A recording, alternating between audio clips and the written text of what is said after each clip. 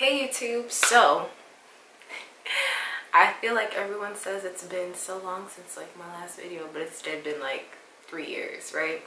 So wanted to yeah, let's just start this off. Welcome to my channel. It's been forever since I've posted on here, but we're gonna figure this out this time and try to be consistent. But I wanted to come on here and share with you guys a little bit more about my skincare line. I haven't really had time to like sit and do a video like this and edit it in a way that I felt really showcase everything that I had to offer. So we are trying this again. So my name is Samara, the owner of the Glow Guide. I'm gonna basically be featuring my by pumpkin mask. I don't know if I'm gonna do a voiceover or not yet, but I thought it would be a good idea for me to talk about my products as I'm using them on camera. So we're gonna start with my Sea Kelp cleanser. Ooh, is that focusing? Yes, it is. Okay, so Sea Kelp cleanser. I normally use If Looks Could Kill. However, I've been using this one because it's been a lot warmer out. So this has truly been my go-to. It has sea kelp as well as sea moss in it, as well as ocean water extract. So it helps to rejuvenate and balance the skin. So my bottle does not look as nice because it's been through some things. A couple uses. I had gotten the wrong stickers, so, or not stickers, but the wrong label, so it's kind of like coming off a little bit there, but doesn't matter, still works. So it's gonna be my first step. Before I even start cleansing, I do have a unit on, so let me just secure the perimeter. And I put this on backwards because that bow is doing too much. Well, I probably should have removed this. Oh well.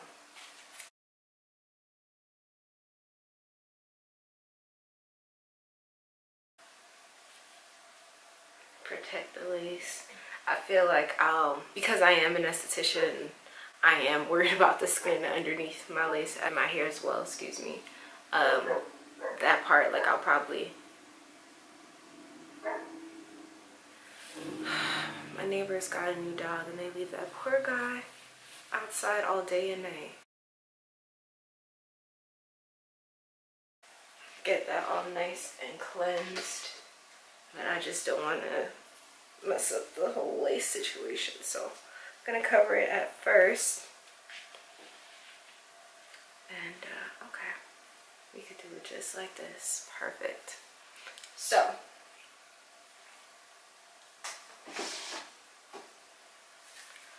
I'm going to start with the Sea Kelp cleanser. Again, this is not my bottle. My bottle is messed up. My bottle is right here. Yeah, she's little. She's been used. I did go ahead and cover my chair with my with my robe because I didn't want to get messy, but I am gonna go and put a little bit of lip gloss on just because I know my lips it can get dry. But just for reference, it's probably late. It's probably like 12. And I've just been chilling, big chilling in my PJs. So I have brushed my teeth. I'm not nasty. I brushed my teeth. Yeah, we're just gonna get into this cleansing. As far as cleansers go, I currently retail 3 cleansers. So I have the Sea Kelp, so perfect for rosacea, or if you just have a little bit of redness throughout, or you might feel that you're more oily during this time of year, or maybe you're more oily in general. I'm definitely using it because I'm not as dry as I normally am. I definitely have combo skin. I definitely have combination skin, so normally I go between this and this. But we're gonna see. After I'm done with Sea Kelp, I may go back to the berry cleanser because my biggest issue is hyperpigmentation. So, you know, I'm a skincare addict, so fuck it. I'll be switching it up sometimes. But that's my skin. That's how my skin works. Your skin may not be able to handle doing that. So I have these 3 cleansers. I have the berry cleanser, so this is definitely my antioxidant cleanser. It's great for mature skin types. Great if you have some hyperpigmentation as well, because it does have the licorice root in it. And then I have It Looks Cacao. So this is more so for my very sensitive but dry clients. And then we have, is it gonna focus? Sea Kelp, my Sea Kelp cleanser. This one is for my sensitive and dry and prone to rosacea. So, sensitive and oily. So for the Sea Kelp cleanser, this one's mine again. It's a little busted. She's very busted. I like to do, so I do double cleanse, right? And I do like half a pump. So, boop, is enough. And then you can wet your fingers a little bit. And this one, just like It Looks Cacao, it's very like light foaming. I'm just gonna apply this to my face. It is lightly foaming, so slightly more foaming than the It Looks Cacao cleanser. So it comes up to a bit of a lather. I'm just gonna work that in all over my face, and I'm sure you guys know of the 60-second rule. So I'm going to do that and massage. I'm gonna do up to my neck just because I don't want to get anything on my nice PJs. Right. Always gotta have your 4x4 handy, so I'm gonna remove this. Ooh, okay. So now for my rose water toner. And it is infused with rose petals, so that's what's kind of chilling at the bottom of my bottle there. So after I've cleansed twice, I go ahead and tone. So that's pretty much the first part of my routine.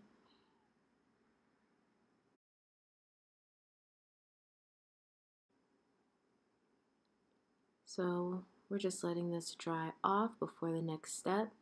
You all know the purpose of toner is to balance out the pH, hydrate, and prep it for the next step. Right now, the fun part. So this is my new By Pumpkin Glycolic Facial Mask. This is the perfect fall mask for hyperpigmentation. I'm adding it onto my new peel series. It's going to be actually one of our newest veggie peels. So kind of an intermediate skincare treatment in between like a facial and a chemical peel. But yeah, I hope you guys enjoyed that texture shot. Yeah. Now I'm gonna go ahead and apply my pumpkin mask. So these little tiny little mask brushes are actually going to be included in every order. That way you already have an applicator to use.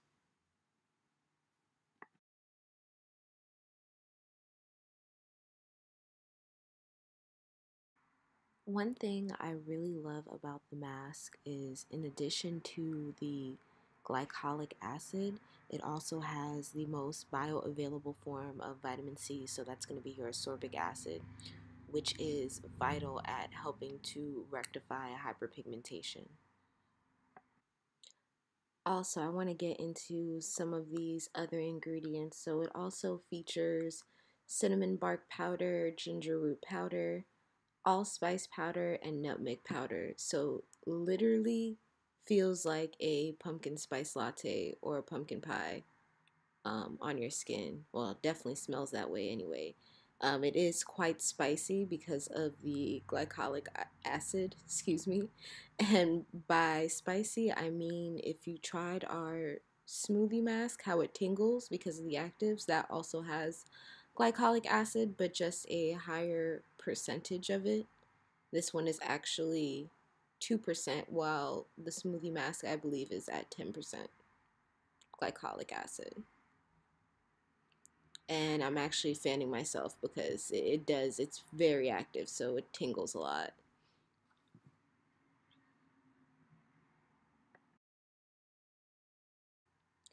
Now I'm going to be removing the mask, and I'm just using some sponges. I just wet them so they're quite damp, and I'm just going to go ahead and remove all the product off my skin.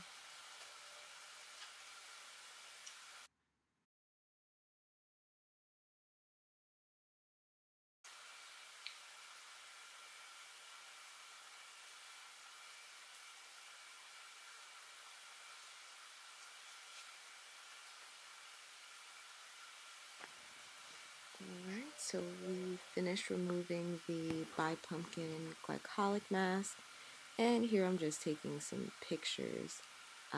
As you can tell, I'm loving the results so far.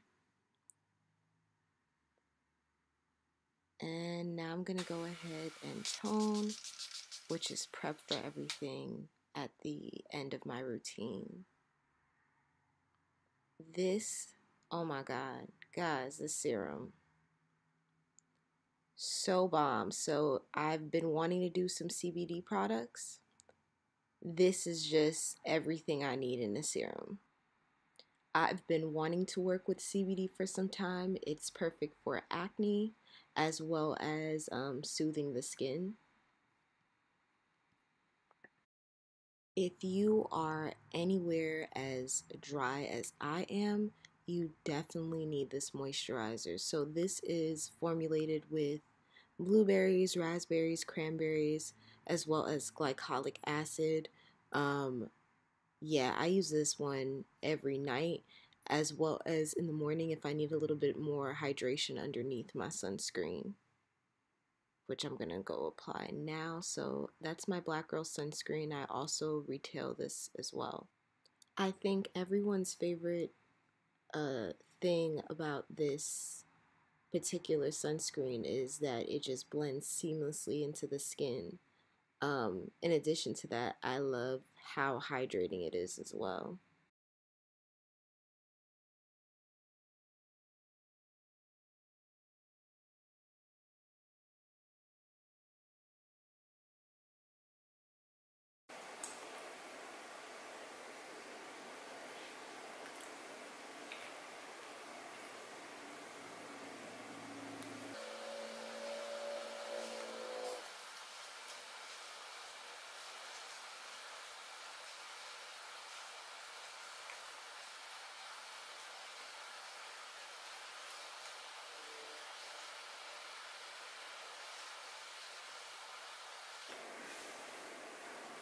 Alright guys, so that is my daily skincare routine. My night care routine is pretty much the same, except I don't mask every day, especially that mask, because it's an exfoliating mask.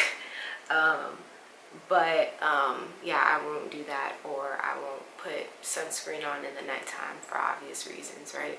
So now that concludes the end of my morning skincare routine. I hope you guys enjoyed this video. I hope to do a lot more videos like this. Let's hope I can stay consistent with making content. So I'm just going to do a little slow-mo of me kind of looking at my skin after the facial. You guys can see what my areas of focus are, and those are definitely going to be the blemishes on the side of my face. And I think I look really good, huh?